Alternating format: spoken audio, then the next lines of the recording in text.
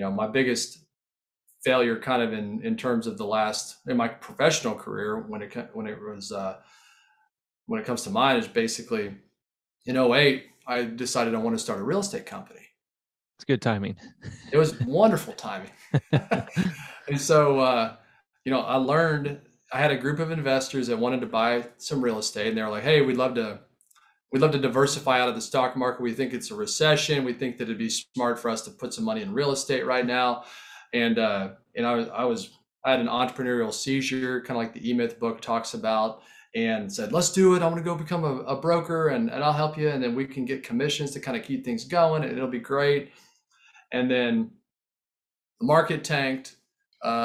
Everyone was frozen, paralyzed, didn't want to do anything. Was able to last about a year, and then I just had to shut it down and go find steady work because that was the year I got married as well, and I was like, can't start off a family without income, and so you know had failed a real estate company in 2008, and effectively was humbled to start over completely in my banking career and start back at the same position I got into right out of college and just say, I'm happy to start over. I'm going to work my way up. I'm going to rededicate my energy to banking.